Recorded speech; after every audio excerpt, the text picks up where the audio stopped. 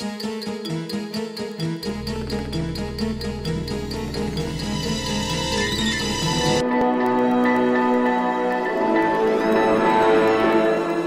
last night here at the windmill blind, we heard a lot of shooting, and we were a little concerned about that much shooting in a short period of time. It almost sounded like a panic situation. Well, 20-30 minutes later, word came back it was a panic situation.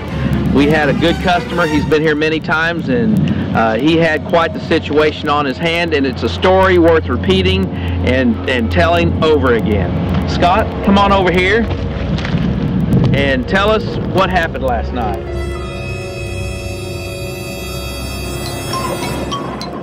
Well, I was in the windmill blind. The pigs were grouping in front of the corn. It was about a 30-40 yard shot. I took the shot. I had to wait for the elk and the water buffalo to move out of the way. When I shot, a pig went down. I went down and looked at it. And as I went down to look at it, it started to charge me.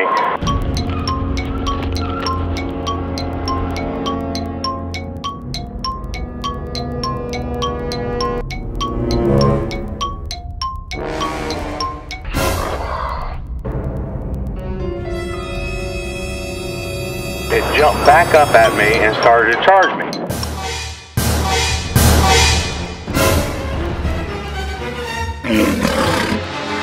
As it charged me, I fell down here in the brush and the grass.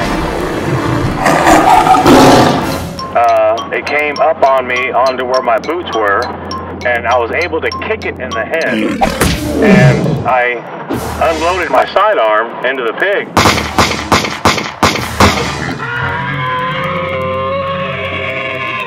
I've been out here 8, 9, 10 times. I've never been charged before, but it was a very, very scary situation.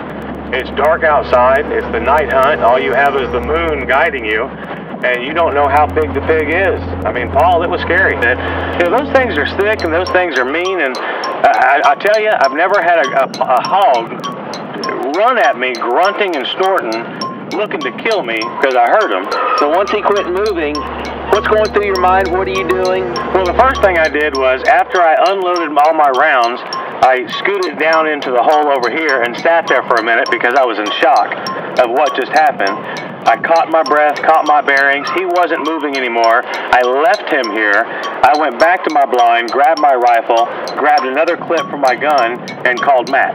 Well, you know, I was noticing the blood spot over here, but now that you told me that, I wasn't sure what this brown slug trail mark was back going down to the ditch here. I think I got it answered without even asking a question there, Scott. I'm not going to lie. It could have been there. It could have been there.